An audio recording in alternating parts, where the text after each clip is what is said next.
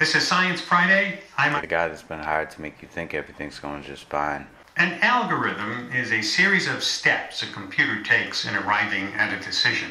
Algorithms are used to figure out what posts pop up in your social media feed. They can suggest a song you might like or recommend a spot for dinner. That's something that gets your attention. But what about when algorithms are used in higher stakes decision making, like determining a jail sentence or where to send police on foot patrols? This is the stuff that might make you think a bit more deeply. And with that in mind, researchers wanted to understand how some of those algorithms work and compare them to how people actually think. They tested a tool that is used to predict if a defendant is a risk for committing another crime. And they found that a group of randomly sampled, untrained people arrived at the same predictive rate as the algorithm. And they published their study in the journal Science Advances. Well, could these algorithms help in public policy decision making? How much do we know about their accuracy? And what does it mean to program fairness and justice into the algorithm? That's what we're going to be talking about. We have up there on our website a question: would you trust an algorithm over what a person says? Maybe we'll get some results of that query by the end of the program. Let me introduce my first guest. Compass, or Correctional Offender Management Profiling for Alternative Sanctions. That's correct. A lot of words. And in fairly wide use. Since its inception, it has analyzed over 1 million defendants in the U.S. So it's actually something that has been fairly broadly used in the courts. It is not the only software. There are many softwares like this. Mm-hmm. And I think perhaps one of the most important things before we talk about efficacy and accuracy and fairness is that this is a commercial entity, and the details of the algorithm are very tightly kept secret. So these decisions are being made inside of a black box where we don't know what is actually happening. And I think that, given what you said earlier, given the stakes here, I think that should be a little concerning to us. And so as a tool used to determine bail and sentencing, as you say, it's proprietary software, as we might call it. You tried to get a look inside the algorithm by developing your own and testing it with randomly selected pool of people. What did you find? Right, we found a couple of interesting things. So one is, anytime you're going to deploy algorithms like this to take decision making away from people, and let me say it, that's not a fundamentally bad thing. We don't object to using artificial intelligence and data to make more objective and data-driven decisions. That's it's a good thing. It's a worthy cause. But before you do that, you should ask the question: what is baseline? Where are the humans? And then where are the algorithms above that?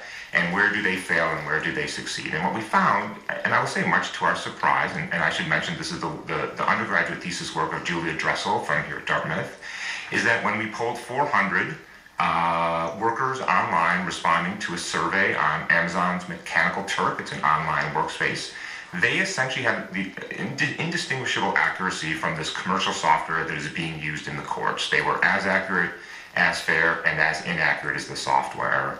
And right out of the gate, that was really interesting because these are people who are paying $1 to respond to 50 questions, and all they're seeing are just a very short paragraph about a defendant. They know nothing else. And they're basically as accurate as the software. Now, when you say as accurate, from what I understand, they're accurate about 70% of the time. Is that right? 65% is about where they are. I would expect I would expect that something with a computer involved in it would be accurate more than 65. You'd want it to be accurate. If I have a calculator and they had 150 and 350, I want it to come out to the same number all the time. Yeah. Well, I think that's the right question to ask, is if we're going to deploy this type of technology in the courts to make, let's be honest, life-altering decisions for defendants, whether that's bail, sentencing, or parole, I think it's reasonable to say 65 is a relatively low accuracy. Now, what is the right accuracy? I don't know, but I think it's reasonable to say that seems low because 35% of the time, you're getting it wrong, and the stakes are too high to make that many mistakes. Because the whole point of having something, is to be more accurate than what the people might be. That's exactly right. And so we were really surprised by this, but then it gets even more interesting and more surprising after that. So Julie and I sat down and we thought, well, first of all, how can this be? How can random people online responding to a survey be as good as this commercial software being used in the courts to make life-altering decisions? And we said, well, you know what? We understand it's a black box. We understand it's proprietary. Let's see if we can dig into that and really understand the algorithms. And here's what we did. We found that if you only give a very, very simple algorithm, it's the simplest possible machine learning classification algorithm, the kind of thing that we've known about for decades. If you give it just 2 pieces of data, how old somebody is and how many prior convictions they've had, you can get a 65% accuracy. The same as the commercial software and the same as our users online. Now, what's interesting is when you look at how it's making the decision, it turns out it's completely obvious. So here it is. If you are young and have committed a lot of prior crimes, you're high risk. And if you are old and you have very few priors, you're low risk.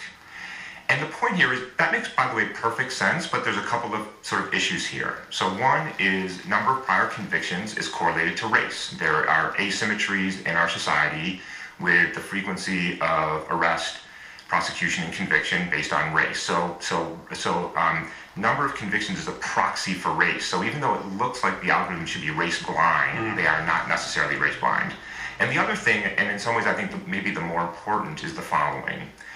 Imagine you're a judge, and I tell you I have this proprietary software based on big data and big algorithms that can make a risk assessment.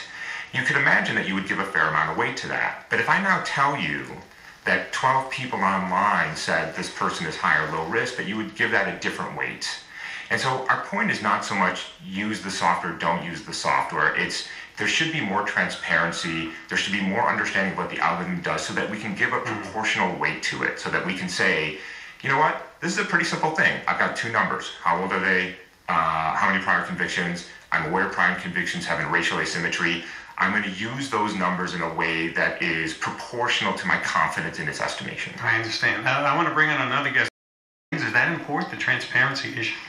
Yeah, I mean, I agree with Dr. Farid that, and from a legal perspective, that really is the critical issue. And so these algorithms are being used not just in criminal justice, but also in human services to detect high-risk houses for child abuse. They're being used to assess teachers, and there have been a lot of lawsuits, and we're seeing increasing numbers of individuals whose fate is determined by these algorithms, and they can't challenge them because they are black boxes. So there are legal dimensions, and then there are also just, we expect our governments to be accountable, and we can't know, we can't hold them accountable unless we understand how they're making decisions. You wrote in a Wired article that governments have not made the shift to understanding this is policy making. What did you mean by that? What's your concern? So if we just take this criminal justice decision, so we would like it to be perfectly accurate. No, none of these decisions, not human, not algorithmic, are perfectly accurate.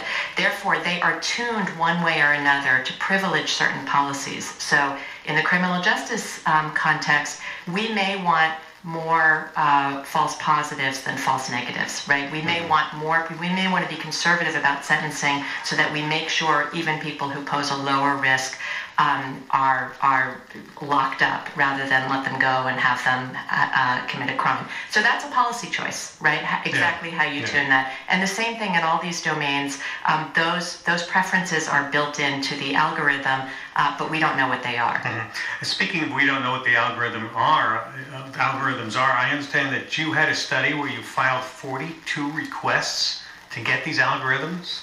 And what did you find out about how these contracts are handled and how much do the people using these tools actually know about what's going on? So our requests were to state and local jurisdictions across a range of domains for the predictive algorithms they were using. And I should be clear, we didn't expect actually to get the software, because as Dr. Farid said, this is proprietary and closely guarded. But we were looking even for things around, outside of the actual software. For example, what were your high-level objectives? What were some of the policies you incorporated?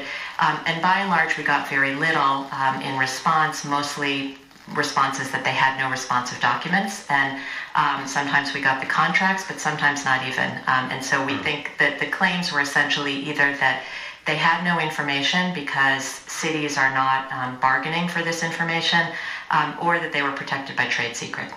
Why not use, is there not any open source software that could be used, and actually have a mandate by a city or a state that we're going to only buy and use open source software so everybody can see what's inside? Yeah, so there's, New York City has just gone through this process, and I think their first, they now have a new ordinance where they are going to undertake a transparency initiative for their predictive algorithms. And I think their first thought was, we're going to mandate open source. And I think they walked back from that just because there are so many commercial products that are not open source that they might want to use.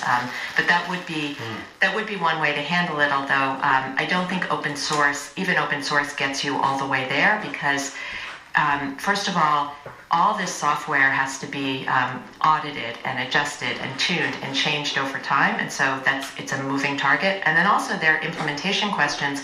A judge sees the predictions, sees the scores. Do they implement them or do they override them? So that's we need to know more than just kind of what's in the black box, but how are they actually being implemented? Hani, reaction? I agree with Dr. Goodman that open source is sort of one extreme from where we are now. I think there's a middle ground.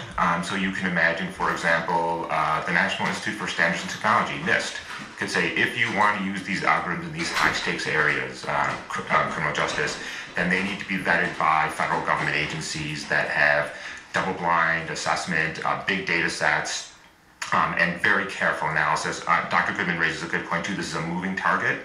So this is not something you do once and then stop. So I think there's a middle ground of protecting the commercial entities, but also protecting the public from these black box algorithms. Let's go to the phones. Let's head out to Lexi in Boston. Hi, welcome to Science Friday. Hi, I'm calling to ask about how we prevent human biases from creeping into these algorithms. So if you're training a machine learning algorithm with a data set that has inherent human biases, say from policing areas, how do we keep those biases from then informing the algorithms that we're using? Good question. Hani, do you want to answer that? Yeah, it's a great question. It's sort of the right question too, and in some ways this is really hard because we have this sense that since this is big data and AI, it doesn't reflect the biases. But the fact is, the data we shove into these algorithms reflect societal biases, as I mentioned, in terms of prior convictions. So in some ways, it's very hard to eliminate those biases from the data. Now, you can work hard at the algorithmic side and make sure you understand what are the mistakes that you're making as a function of race, gender, age, ethnicity, whatever it is, and then try to balance the algorithms. But the data is the data, and so I think that the burden is going to be on the underlying algorithms to make sure they are making fair assessments. This is Science Friday from PRI, Public Radio International, talking about computer algorithms with Hani Farid and Ellen Goodman. Ellen, I think about this as, well, if I have a real person talking in court, I might have an opportunity to cross-examine that person about what their decisions are, but I have no opportunity to cross-examine the reasoning of an algorithm. Right. Although that you can take that too far, right? So what another thing you might say is, I never get to know what's inside a judge's head, right? A judge's head is a black box. Right. So is a superintendent's evaluation of my teaching. So why should we get to know that now when we didn't get to know that before? And I think there are sort of two ways to think about that. One is that's one of the virtues of algorithms, is that we can know. And let's take advantage of that. But the second is that, I think, as Dr. Fried said, that these algorithms, you have a few competitors, but they're being rolled out, across the country to hundreds of jurisdictions. And so if you do have an error or you have a bias, it scales and it gets repeated over and over in the way that a bias or a defect in the human mind doesn't. Do you agree, Hani? It's a great point. These algorithms can work on scale the way humans don't. And I want to be clear that I don't think I'm saying, and I don't think Dr. Goodman is saying either, that we should not use big data and we should not use algorithms. I think we're saying more that there should be transparency, that we should understand them, and that you shouldn't be able to hide behind the black box. Because once we understand them, then we can deal with the limitations and the strengths. And look, in the end, 10, 20 years from now, they may do better than humans. They may eliminate some of the biases that we know exist, but I don't think we are there yet. And in the process, I think people are suffering because of failures of these algorithms. So what would make it better, make us get there? Yeah. Well, I can tell you, at least on the technology side, there is hope that the machine learning algorithms will get better. We are seeing a real revolution in artificial intelligence and machine learning. We are seeing a revolution in the access to data. And I think that there is hope that you can build better algorithms that are more fair and more accurate. I will say, however, that we should keep in mind that predicting the future is really hard. And we are asking these algorithms to look at a relatively small amount of information and make predictions about the next 2 years of a person's life. And that is not an easy task. And so I think it's at some level we might want to ask ourselves, if this is not possible at a high level of accuracy, what else should we rely on in the criminal justice system? Ellen, any final comments about it? Yeah, I think there is a misconception right now, and if we think about these algorithms as sort of being the early days of the automobile industry, we didn't have seatbelts, we didn't have safety protections, and so we need to put those in place. There's a misperception that this is all going to be cheap, that it's cheaper to use these algorithms than to use human beings. And I think the problem is that to do it ethically, it shouldn't be that cheap, because your cities, public jurisdictions are going to need to demand the right kinds of data, information, records, checks, and then we're going to need auditing, and we're going to need a lot more transparency, and it's going to cost money. And we're going to be paying the people who make the algorithms. Yeah. But is that what you mean? It's going to cost money? They're paying the private vendors is, I think, built in. We know that, but it's these other things, these public expenditures that are going to have to be made in order to do it ethically. And if it's done on the cheap, I think ultimately it's not going to be cheap, because we're going to have a lot of litigation around it because these due process concerns are not going to be handled. Well, that's something that we'll continue to follow.